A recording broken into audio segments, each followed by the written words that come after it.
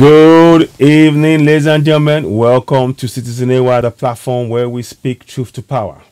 This evening, I want to expatiate a little bit more about my thoughts on contraption Nigeria and the fact that we are under an apartheid regime.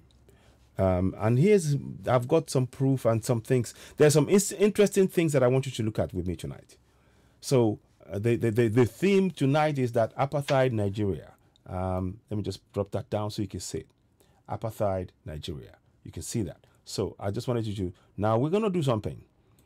Just before I talk about this, I want to bring to your attention in apartheid South Africa until today.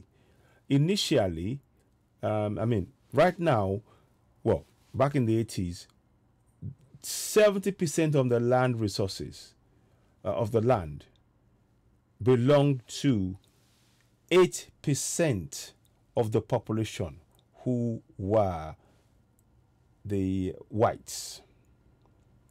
So the land upon which 80% of the people were living belonged to 8%. And the people who were living there, some of them we owned, the majority owned maybe something like 8%. That is a similar thing we have in contraption Nigeria.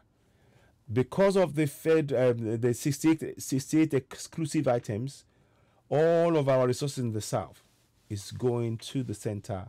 And who's in the center? The Fulanis. And the Fulanis are a minority in our population. They are like 10 million. So there's a lot of similarity with what is happening. That's why I'm telling you we are in an apartheid. We definitely are. And I'm going to show you a video. I'll play you the video of how things were done in the 1980s. And I'll play you a video of how things were done now in 2021. And you will agree with me that we are under an apartheid system in contraption Nigeria. Southerners are being oppressed by the Fulanis. There's no doubt about that. Watch this. Churches were one of the only places where expressions of defiance were voiced. Outside, the police would wait to retaliate.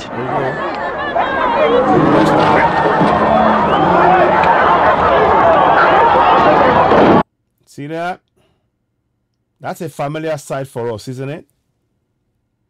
We live in a gun society. We have to be herded. And if you know what, when you know something, the guns are always in the hands of the northerners. Very few southerners have those guns. There's northerners, and they're amongst us, the Fulanis. And the people in power, the whites, they had the guns, and they had the land. The people in power in Nigeria, they had the guns, they control the land. Can you see the similarity? Can you see the similarity? I hope you can see it. Now, so let's play on for a little bit more. Only a short time. It's just to get us to start thinking and understanding why we have to go for self-determination.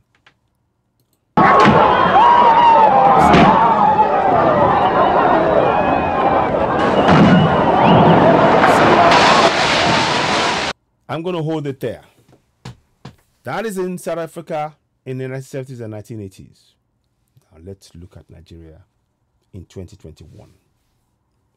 June 12, yeah, in Abuja and Lagos. Watch this. Democracy Day on June 12. The police on Saturday shot tear gas to disperse protesters in the Gudu area of Abuja and Ojota area of Lagos. Some were also... Can you see that? Let me go back again. Can you see the similarity? Tear gas, tear gas, tear gas, and tear gas. And guns, of course. Can you see the similarity? Do you get it now that we are under apartheid? The people who owns the gun, who have the guns, control the resources. Who are the people who has the guns? The Fulanis. They control our resources.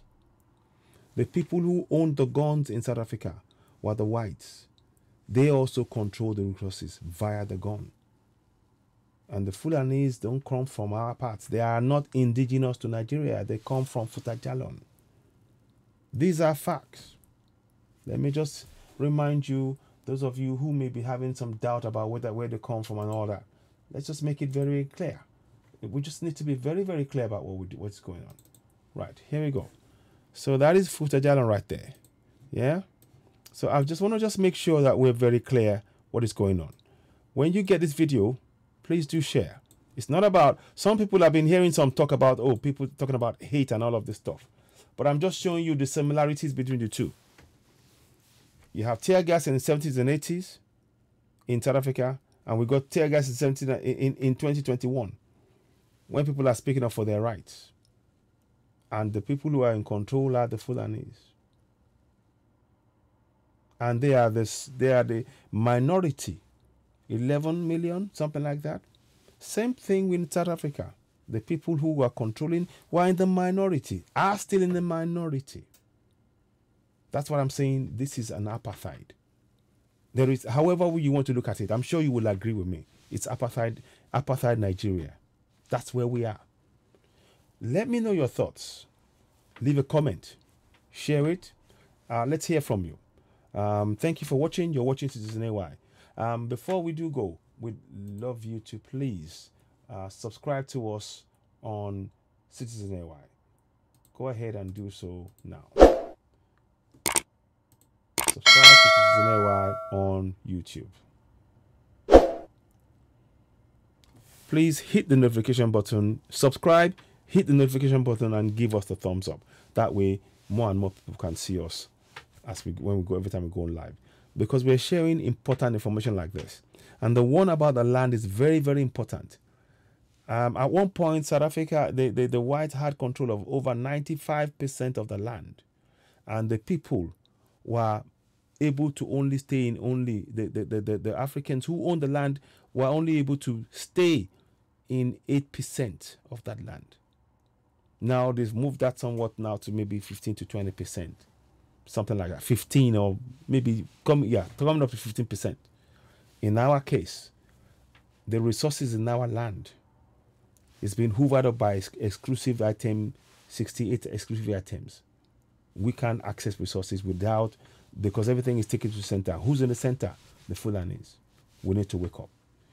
It's time for us to go for self-determination. Ladies and gentlemen, you're watching Citizen AY, the platform where we speak truth to power. We only deal in one currency, truth. We are the Sorosoke generation with evidence. Thank you for watching. Please leave your comments. If this resonates with you, please share, and leave comments. Thank you and goodbye.